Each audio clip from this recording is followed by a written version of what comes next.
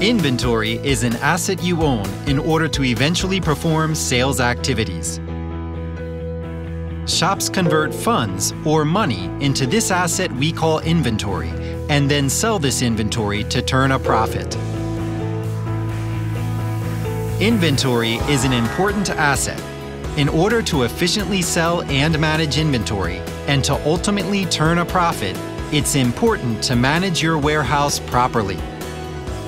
A warehouse that is not properly managed can end up causing a variety of problems.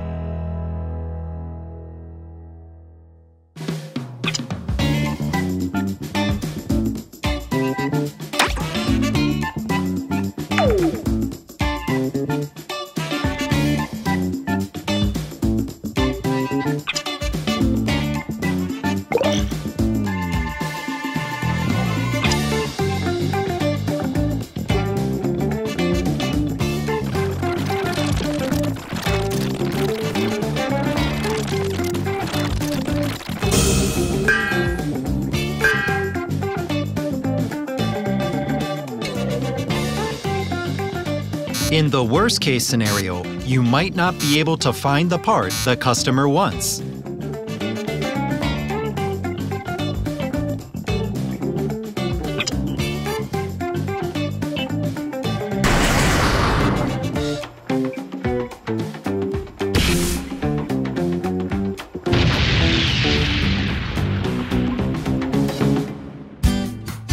A warehouse that is not meticulously managed can make it impossible to find parts that are in stock. A member of the parts staff who mistakenly believes a part to be out of stock may place an additional order, generating excess inventory. A poorly managed warehouse does more than just make work less efficient. It can also cause you to lose the trust of your customers. Excess inventory can worsen the cash flow and increase asset risks.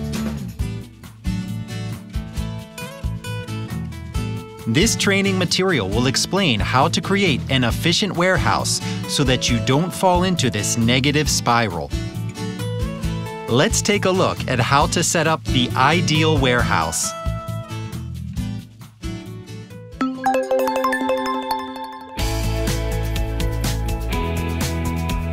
The first step is to determine which items and how many pieces to stock.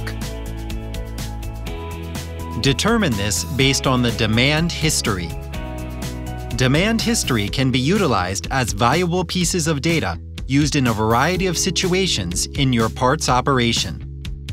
You should sort parts to stock based on the demand history. To do this, we use something called ABC analysis. First, sort parts in order of highest demand. Next, calculate total sales volume.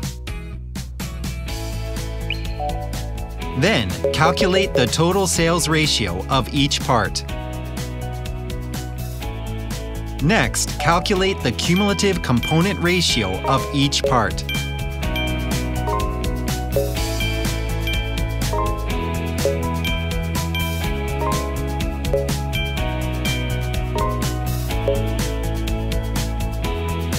Make these calculations using the actual demand quantity.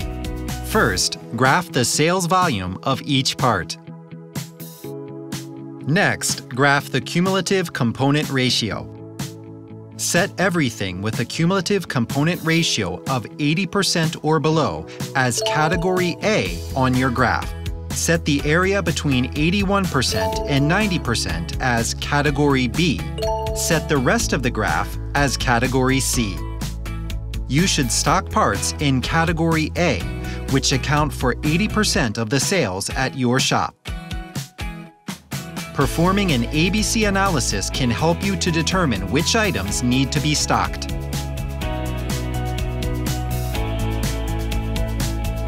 Next, we'll calculate the necessary quantity. First, calculate the daily average demand for each item. For example, if you receive orders for a total of 1,800 pieces in a year, your monthly average would be 150 pieces. With 30 working days in a month, the daily average demand becomes 5 pieces. After calculating the daily average demand, use this figure to calculate the necessary stock quantity. The necessary stock quantity is calculated from the daily average demand, the procurement lead time, and the safety stock factor. Procurement lead time indicates the number of days it takes from purchase order until binning. The safety stock factor is set against a demand fluctuation to forecast. We generally use a safety stock factor of around 1.2. For example, with a daily average demand of 5 pieces, a procurement lead time of 3 days, and a safety stock factor of 1.2, your necessary stock quantity would be 18. Use this method to calculate the necessary stock quantity for all items to stock, and then manage your purchasing so that you can maintain these numbers.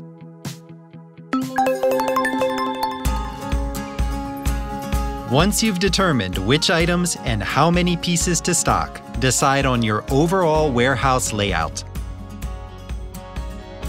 Efficient warehouse management requires an efficient layout. Optimizing your part storage layout can improve operation accuracy, productivity, and workability. First, sort the items you plan to stock by size. You should sort each item into one of 5 sizes: extra large, large, medium, small, and extra small. Next, prepare bins according to the sizes of your racks. You should prepare bins for small and medium items. Partition small item bins to store extra small items. Place large items directly on racks. And place extra large items on pallets. Bins are typically made of plastic or cardboard. For example, consider a 6-shelf rack that is 1,200 millimeters wide, 400 millimeters deep, and 2,100 millimeters high. If your small bins are 200 millimeters wide and 400 millimeters deep, you can place 6 bins on a single shelf. If your medium bins are 300 millimeters wide and 400 millimeters deep, you can place 4 bins on a single shelf. If your bins do not fit neatly in your racks, your part storage will be a mess. Next, calculate the number of racks you need. For example, you can maintain 24 locations in a single rack for medium-sized bins. If you need 60 medium bins, you'll need 3 racks. Determine your layout based on the number of required racks you calculated.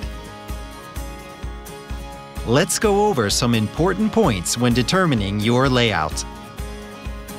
First, you need to keep workability in mind when determining aisle width in your parts storage.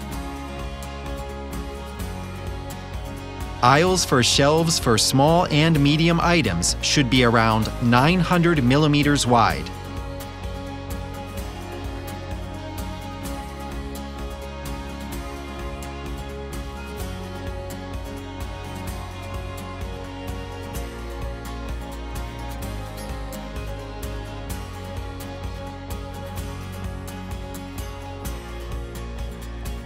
Aisles in front of racks for extra large and large items should be at least 1,200 millimeters wide so that trolleys can be passed through.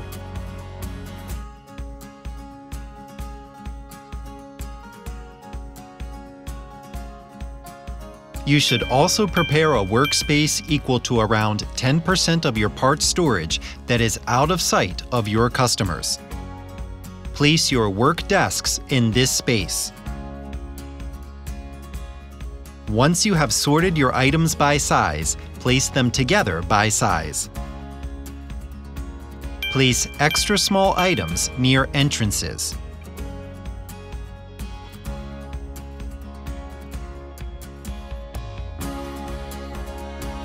Keeping workability in mind, place large parts in the back of parts storage.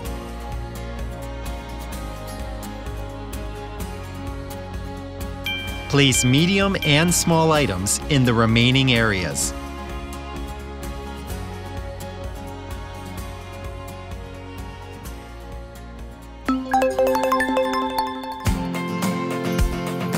Assign location numbers so that you know immediately where parts are located. Assign letters in alphabetical order to each line of racks. Then assign numbers to racks. Number racks in order, with the rack closest to the aisle as number 1. Assign numbers to shelves. Number shelves in order, with the shelf on the bottom as number 1.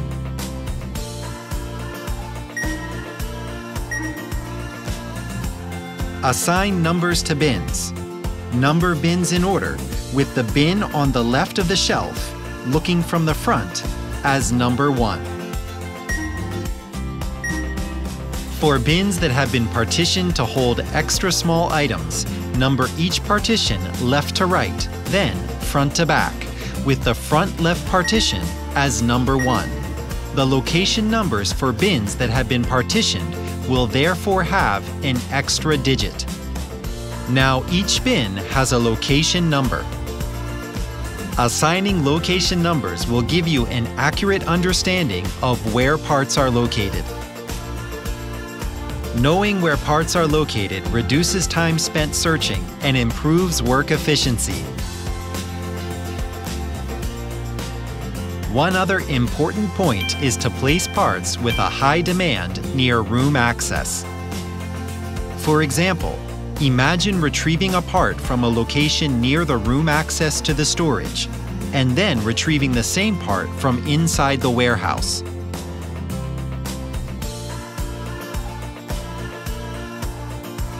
Although there's only an 8-second difference, this can really add up.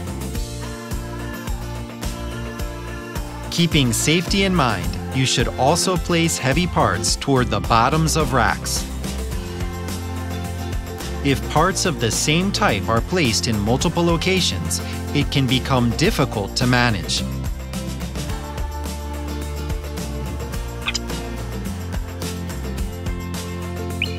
Associate a single location number with a single part number. This completes this explanation on how to set up a parts storage. Putting this knowledge into practice to improve an inefficient storage should make management much more efficient.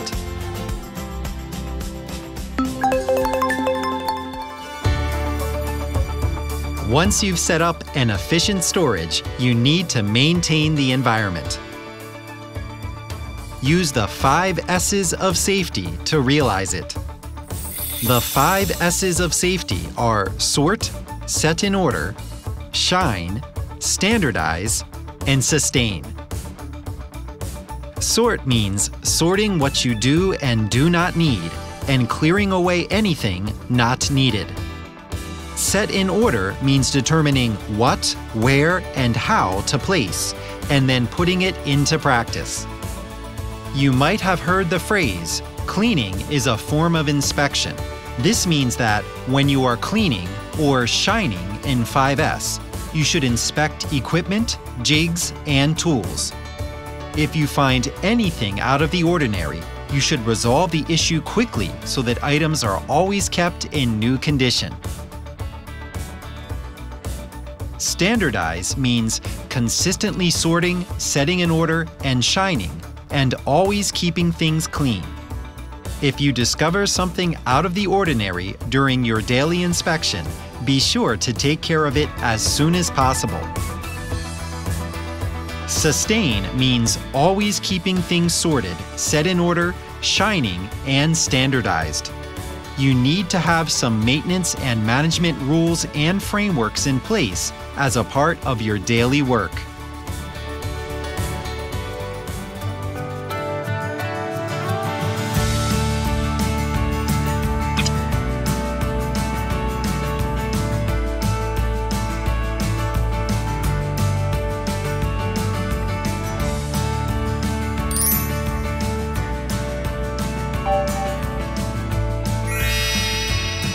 This training showed how managing your parts storage more efficiently can allow you to effectively utilize management resources and improve customer satisfaction. We urge you to consider rethinking how you manage your parts storage in order to improve how your shop is managed.